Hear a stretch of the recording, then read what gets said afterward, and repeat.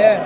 Gary, what's going on, man? Matchroom Boxing USA invades your city, DMV, man. What brings you out here, Gary? Man, I wanted to see Mike Hunter. He's a good friend of mine.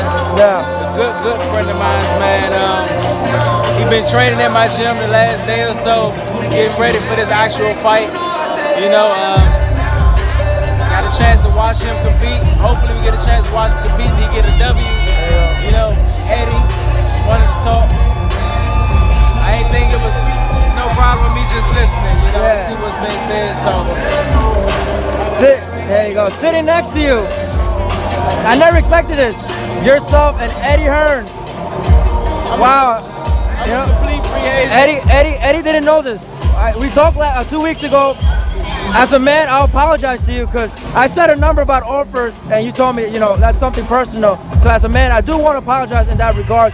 And I told Eddie, what was it, Eddie, Thursday, Friday, about Gary Russ. I told him that you mentioned that you're a free agent, that you wanted to listen to offers, and that you want to be a fighting champion, want to be more active, and you want to get paid right. So I'm assuming you guys talked already or whatnot. I don't want to say if it's on or not, but what was your perception about Eddie Hearn before and now? What a question. I'm sitting next to him. No, but I'll tell you this. You don't have to dig too deep. This is the situation. Okay. He's a free agent. He's one of the best fighters in the world. We, like every promotional company in the world, would love to have him on the team. Yeah. He will consider his options. He will listen to offers from everybody, and he will make a decision that he feels is best for Gary Russ. There you go. There you go.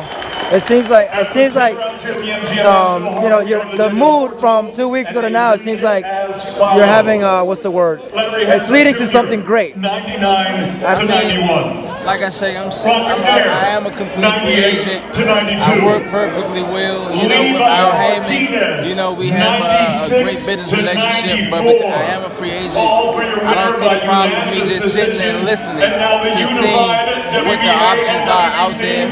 You know, I'm not signed a deal. I haven't signed a deal with anything like that. I honestly just came to watch the fight. Okay. You know, watch the fight.